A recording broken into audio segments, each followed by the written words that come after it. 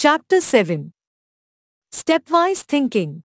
The stepwise process requires reasoning and problem-solving techniques to do any task. The process of applying logic and common sense while thinking about a task is known as reasoning. A difficult task needs more focus and attention. Finding solutions to such tasks is known as problem-solving. For instance, imagine that your mother is not feeling well and today is your best friend's birthday.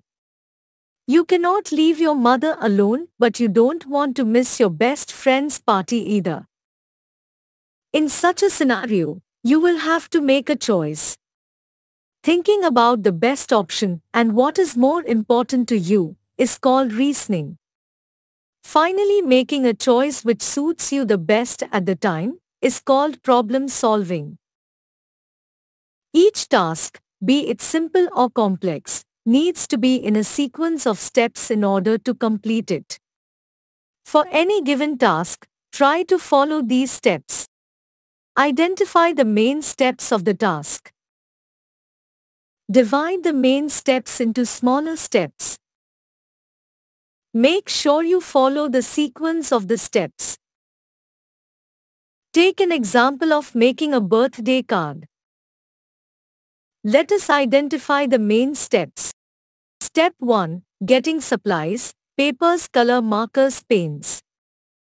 Step 2. Folding the paper to make a card. Step 3. Writing the birthday wish. Step 4. Drawings and coloring pictures. Step 5. The card is ready. Let us divide these steps into smaller steps. Step 1. Getting supplies. A. Check if you have the papers and colors at home. B. If you don't have the supplies, ask your parents to help you in buying the supplies. Step 2. Folding the paper to make a card. A. Place the paper on a table, long side up. B. Now fold the paper from the middle, joining the short sides as shown in the image. Step 3. Writing the birthday wishes. A. Using a marker sketch pen, write Happy Birthday on the first page of the card. B. Write the name of your friend on the same page, as shown in the picture.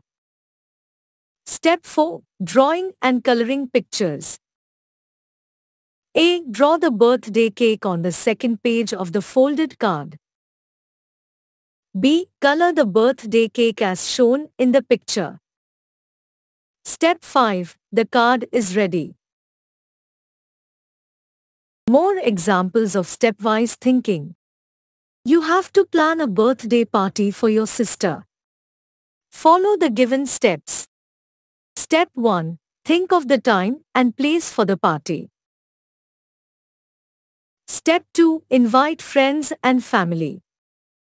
Step 3. Get food and drinks for the party. Step 4. Decorate the place with balloons and play some music. Step 5. Greet the guests and offer them some snacks and drinks. Step 6. Enjoy the party. 2. Coloring a picture. You have to color a picture given in your book. Follow the given steps. Step 1. Bring your colors crayons. Step 2. Open the page where the picture outline is given.